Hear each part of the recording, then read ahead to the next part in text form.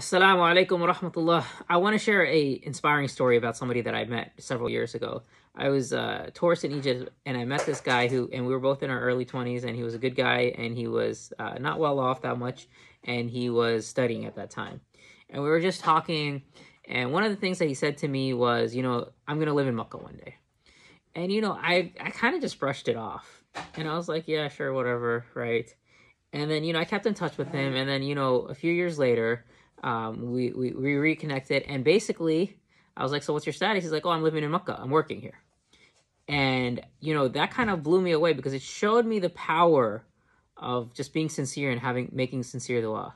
So whatever dua it is you have, if you're really sincere about it, if you're really passionate about it, it will inshallah come true, right? And so whether that is living in Medina or doing X, Y, and Z, if you're really passionate about it, inshallah, you keep making dua and being sincere, it will come true, inshallah. Jazakumullah khair for listening. Assalamu alaikum wa rahmatullah.